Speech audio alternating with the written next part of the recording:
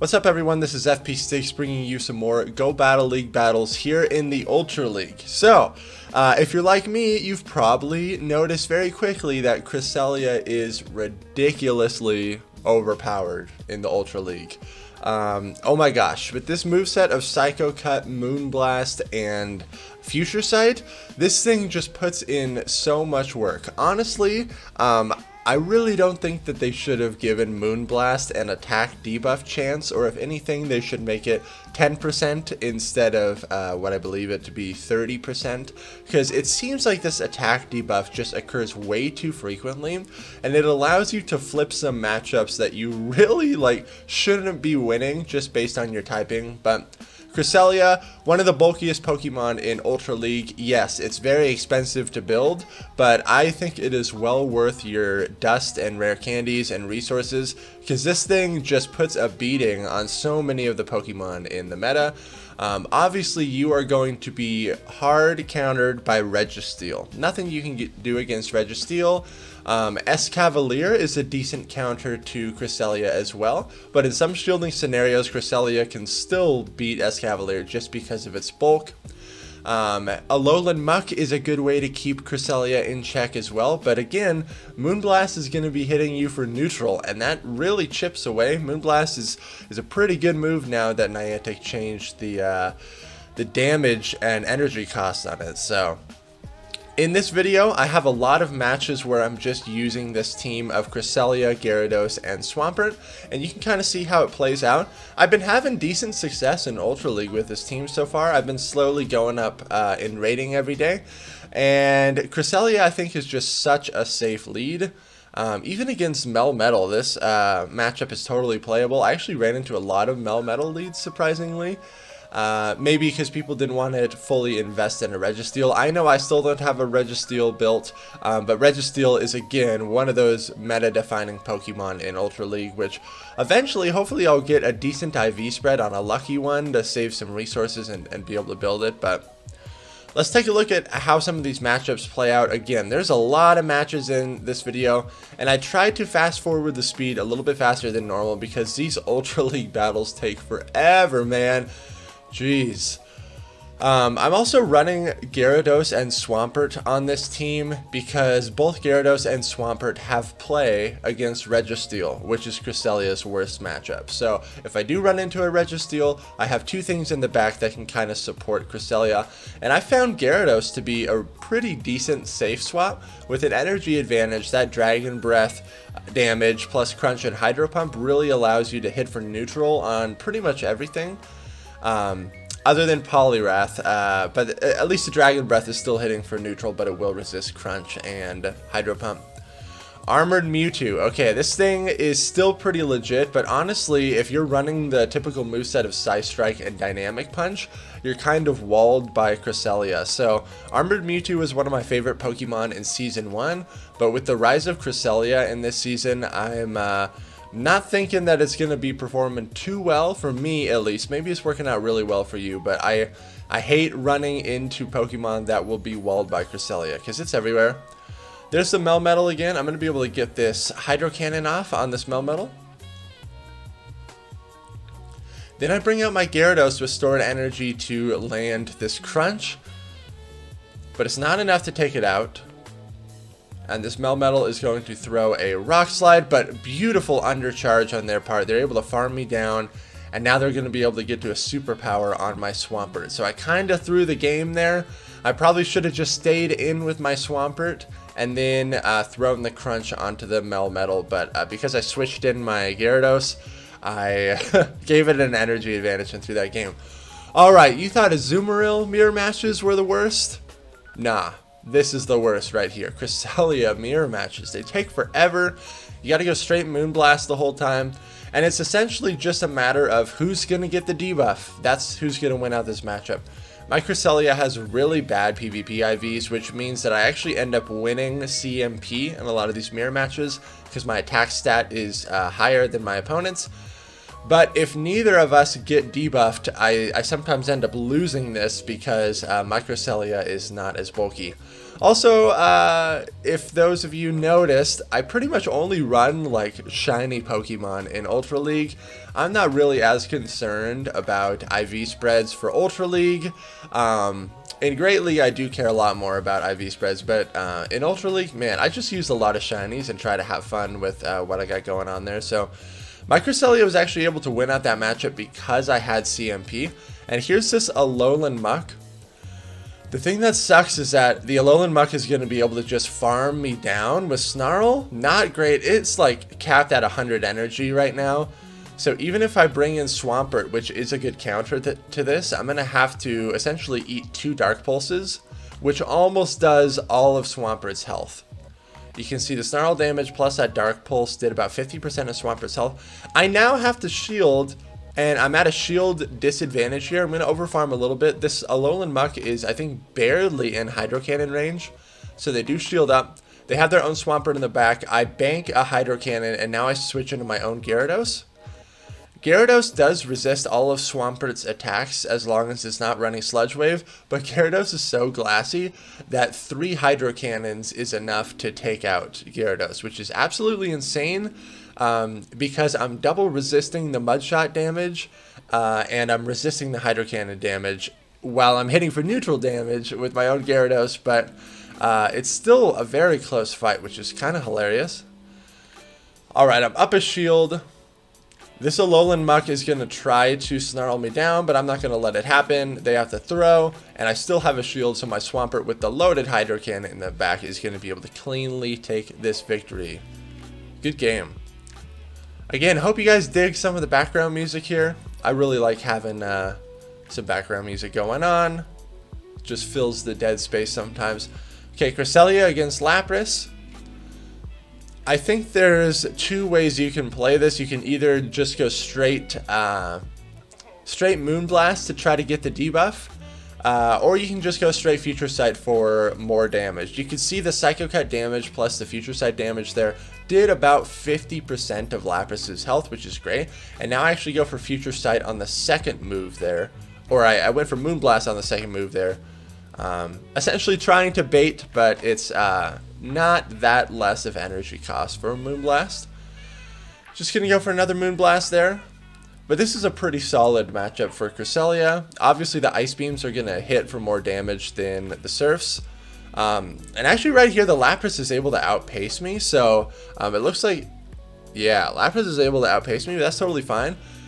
I'm going to bring in my Gyarados to farm this down and avoid getting hit by a charge move. Gyarados with loaded energy has a lot of play. Out comes Charizard.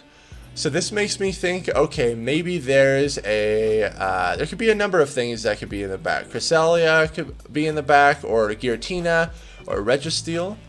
But this Charizard is still staying in here. I actually swapped in my Swampert to catch a move.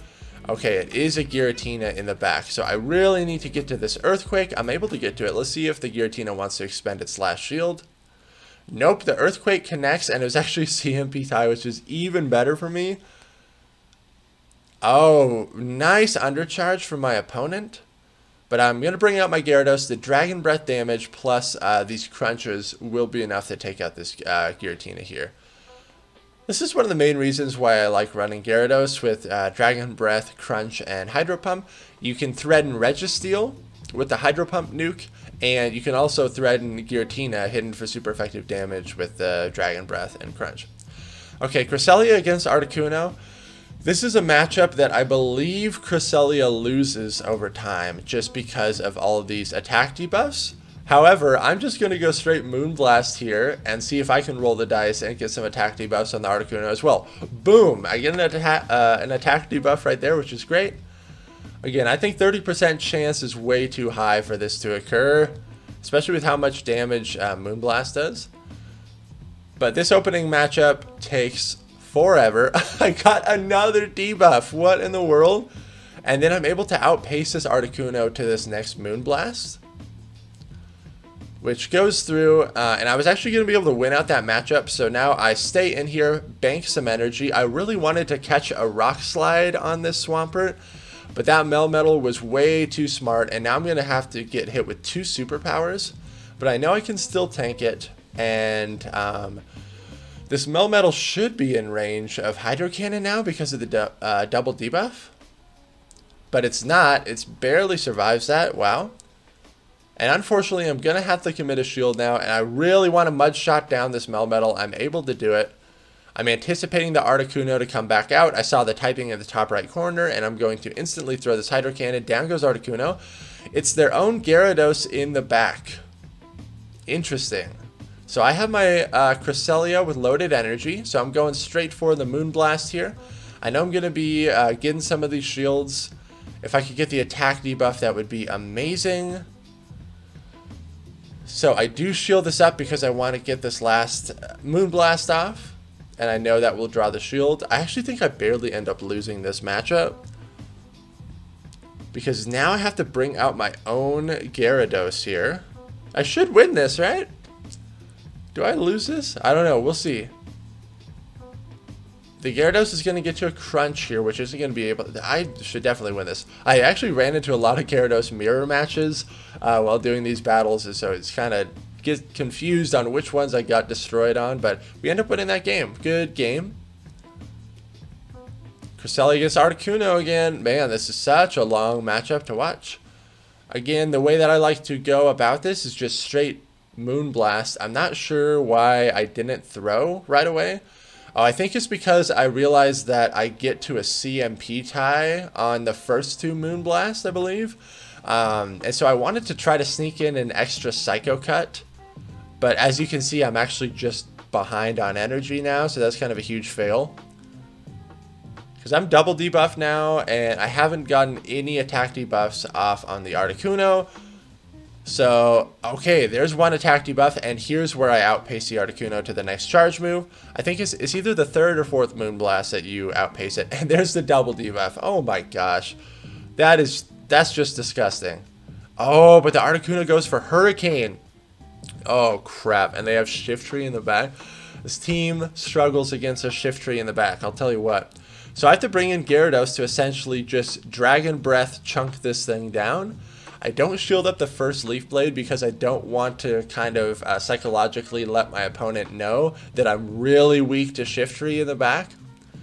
So because they committed their first shield, I will in turn commit my shield here, but I'm going to have to double shield here. I'm absolutely going to have to double shield because this thing is going to destroy my Swampert. I really hope he doesn't shields. He makes an amazing switch into Articuno. I don't know. Okay, I thought he was going to switch into something different, but this actually totally blew the matchup for me. He switched into Articuno. I should have just stayed in there with Gyarados and Dragon Breathed it down.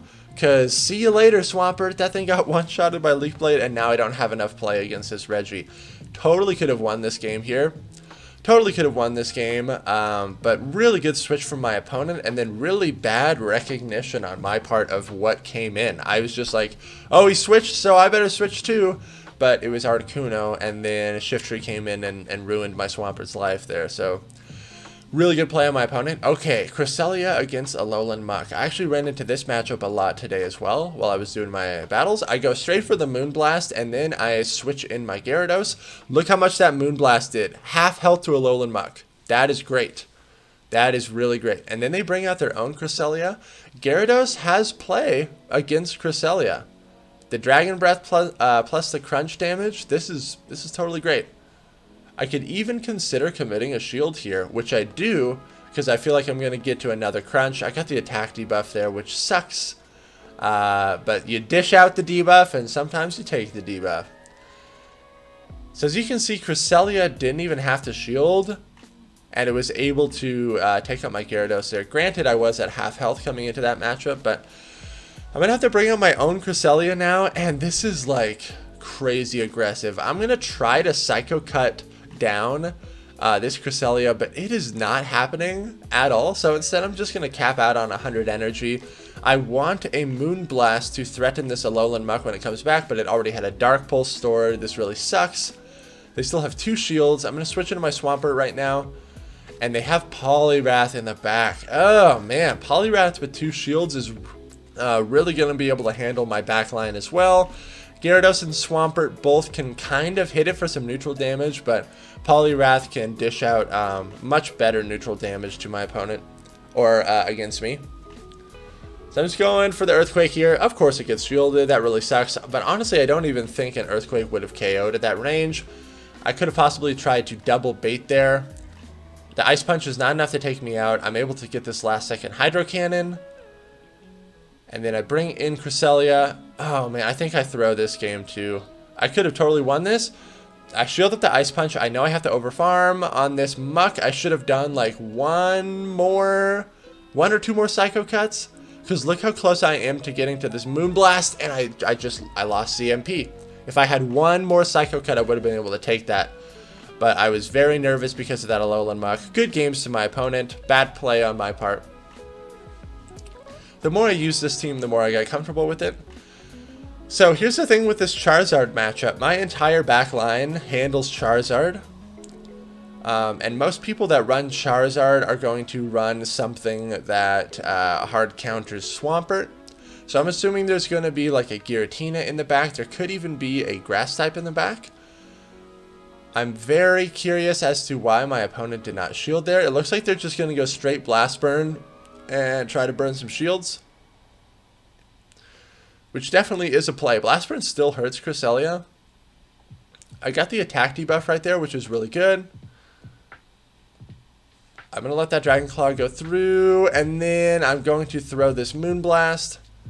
I didn't want to get hit by another Dragon Claw, so I win the lead, but out comes Alolan Muck. Man, their team is really weak to Swampert. What would they do if someone led Swampert? They have Alolan Muck and Charizard on the same squad. So Dark Pulse hits, again, for about half health, and because that Alolan Muck got that energy advantage, this isn't as favorable of a matchup for Swampert. In this matchup, I always build up to an Earthquake and then throw Hydro Cannon. It's pretty risky to try to go straight Earthquake, because if it gets shielded, you're going to be at a huge energy disadvantage, and that matchup is not going to be near as favorable. It's a Cresselia in the back, so we should be able to handle this. I'm going to let the Moonblast go through. As long as my Gyarados doesn't get debuffed with this health advantage, I should totally have this match. I'm anticipating this to be a Moonblast. It is. I don't get the debuff. Thank goodness. Just going to go for the Crunch here. And I should be able to take this game. Yeah, Charizard, Alolan Muck, and Cresselia. Man, doesn't have a whole lot of play against Swampert because there's no Giratina in there. Swampert lead probably would be tough for that team to deal with. Good game there. Going up against Wallower here. Cresselia against Hariyama, amazing matchup for me. I do know that Hariyama has access to Heavy Slam though. So I want to throw a Moonblast onto this Giratina before switching in my... Okay, they're actually going to throw a move here. Probably a Shadow Sneak. Yep. Now I'm going to bring out my Gyarados because I don't want to bring my Gyarados into a matchup that I'm at a health or energy disadvantage. So...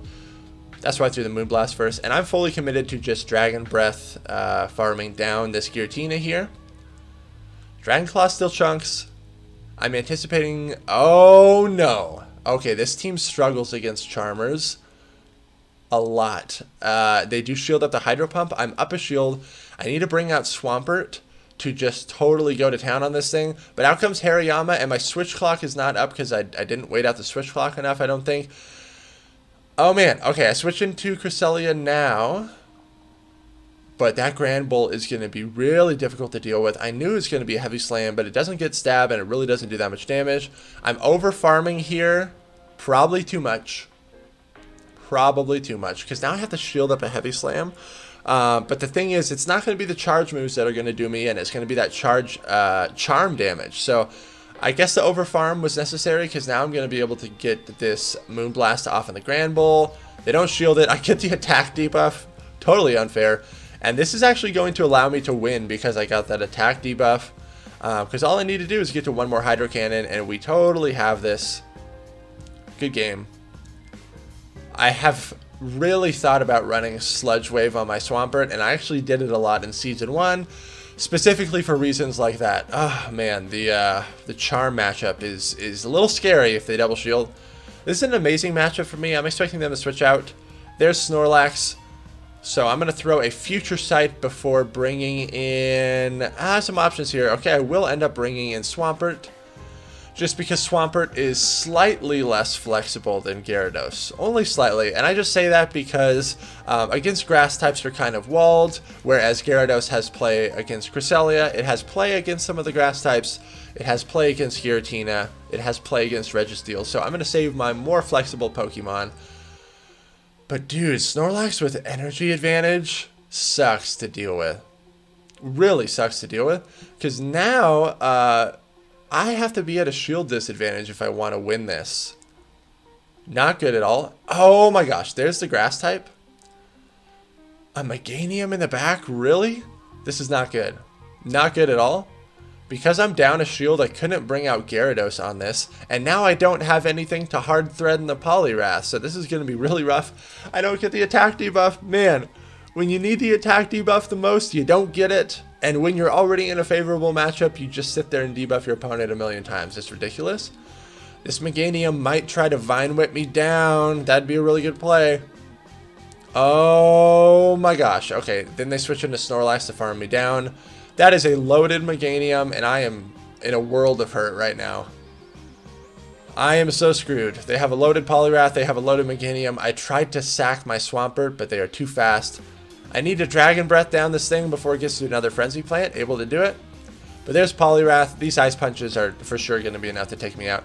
Really nice plays by my opponent. They had a favorable lead, but you can see just how devastating Snorlax is as a switch-in. Like, maybe I should have stayed in with my Cresselia even longer and tried to double Future Sight to at least get a shield advantage or something, because, man, that was rough. That was rough, for sure. Good game.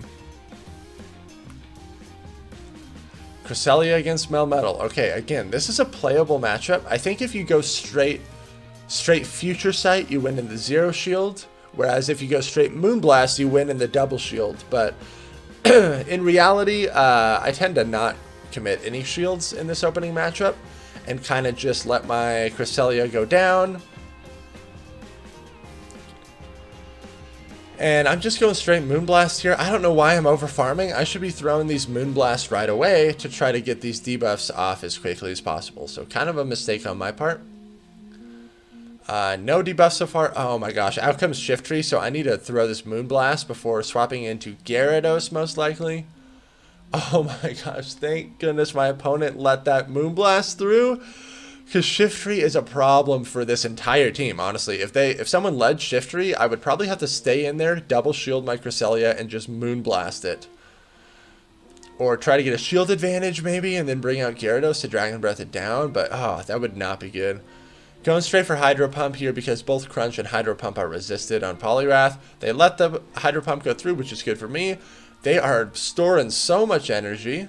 I still have 2 shields though, and Cresselia is going to kind of be a wall to this Poliwrath here. Ice Punches just barely chip away. I have Swampert in the back for the Melmetal, and so I switch it in to get an energy advantage, and my opponent leaves the match. Good game there. Cresselia against Melmetal again. We're down with this. This is more playable than against Registeel just because Melmetal is not that bulky. In Master League, that's where Melmetal really shines because it's able to reach its maximum stat product. But Ultra League is where Registeel's just a monster. Alright, I got the attack debuff on this Melmetal. Let's see how this plays out. That I'm going straight Moonblast now. Oh man, okay. Double Rock Slides here, which is not great. Gonna try for the Moonblast debuff again. Let's see if I can get it. Nope, I do not. And it takes like 4 Moonblasts to KO this Melmetal. It's absolutely insane. Rock Slide is doing a decent amount of damage here. At this point, the Melmetal might try to Thunder Shock me down. That could definitely be a play, but I just got another attack debuff. So they're going to throw energy here. That's fine with me. I can bring out Swampert to farm this thing down. But again, if there's grass in the back, this team is going to have some troubles here. They're able to get to a last second superpower, but their attack has been debuffed already so much that I'm fine with this. Let's see what they want to bring out. They bring out their own Cresselia, and this is a Confusion Cresselia, so more damage with the fast moves, but nowhere near as much energy generation. I don't know why I switched out there. Yes, Gyarados does have a more favorable matchup against Cresselia, but I did have a lot of an energy advantage with Swampert. I don't know, we'll see. The Confusion damage really hurts both of my Pokemon, and he's still staying in here, which is interesting to me. So I'm thinking it must be a Registeel in the back. Oh, they got the attack debuff, which sucks. But I'm going to throw another Crunch here. It's going to hit for super effective. Does not do that much damage now with the debuff. Really sucks. I'm able to get to another Crunch. What is in the back? I'm very curious. It is their own Gyarados. So I immediately switch into my Swampert. I cleared the debuff off on my Gyarados. But again, I need to hit 3 Hydro Cannons to take out this Gyarados. It's not going to happen. Gyarados is going to be able to get to a Crunch, and it should be able to take me out. And then my own Gyarados can't hang with it. So good games. Hope you guys enjoyed this video. Cresselia is an absolute beast. I highly recommend that you build one. Make sure to like, comment, and subscribe. Thank you all so much for watching, and I will see you in the next video.